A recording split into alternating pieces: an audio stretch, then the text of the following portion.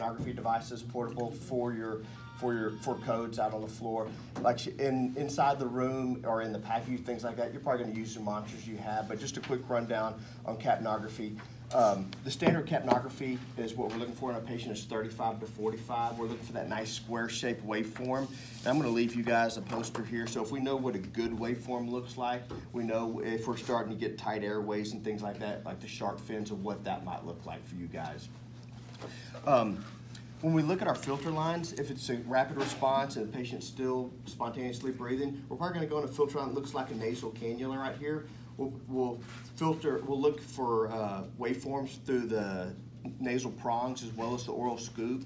So if they have a deviated septum or anything like that, we'll probably pick it up the scoop, but it can alternate between the two. There's 10 holes across the top, 2 on the bottom for supplemental oxygen. We can provide up to 5 liters through here. If you need more than 5 liters, just slap a Veni mask right over the top of it, non-rebreather, and continue to monitor. It takes very small traces of CO2 to register a good waveform, okay? If we move to an intubated line, it's exactly the same setup as you got. We've got one for the pediatric. If it's a 4.5 tube or smaller, we're going to use this one right here. If it's larger than that, it moves to the adult size right here. The difference between the yellow and the orange is simply that the yellow ones have a longer life. So they have 2 filters on here, so these typically last 72 hours, and the orange ones last about 12 to 24 hours. Okay, so to put these on,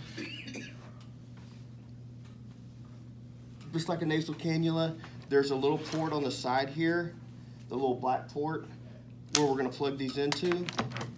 When you do, what's nice about this monitor is when you turn it on, it does a 0 and calibration all itself. So by the time that you turn this on and start working with the patient, you're going to come back to this screen right here. It's ready to go. There's nothing to do but plug it in. Push it through the black port, twist it about half a turn, and as soon as it locks in, it's going to start monitoring our patient. I'm going to also put on a pulse ox.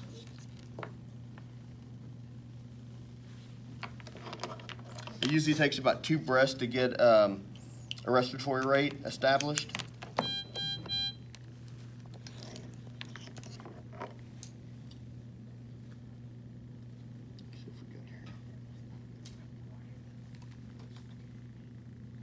Are you breathing?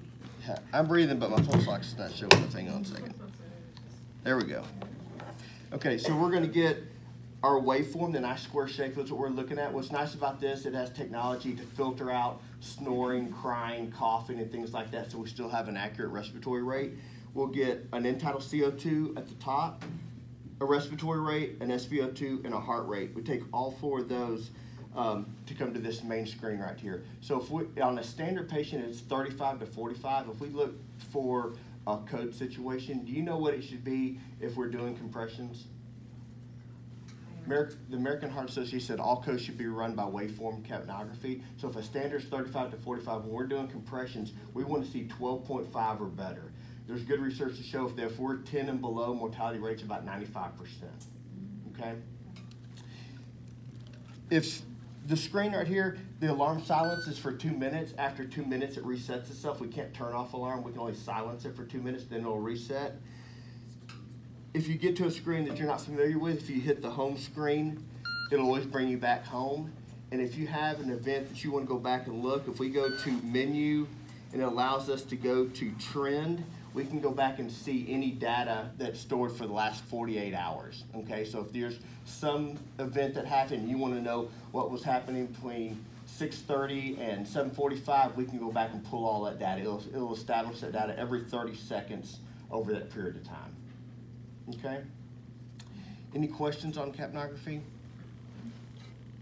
Just to read, so if we are coding somebody and they're not breathing, slap that on and then put the thing over the front of it? So, yeah, right. So we'll start, say maybe they're somewhat responsive and we're trying to monitor right here and they go totally unresponsive.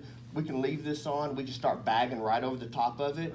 And then when they get ready to intubate, we'll pull this off and then we'll intubate and then we'll move to the intubated line right here. Okay. I didn't know if you like hook that up to the, okay, that's fine. Now you can go right over, you could do CPAP, go right over CPAP or something like that as well. So a long time, if we're doing procedural sedation, things like that, a lot of times they move from a moderate sedation to a deep sedation if we need to put anything right over the top, that's not a problem. Okay.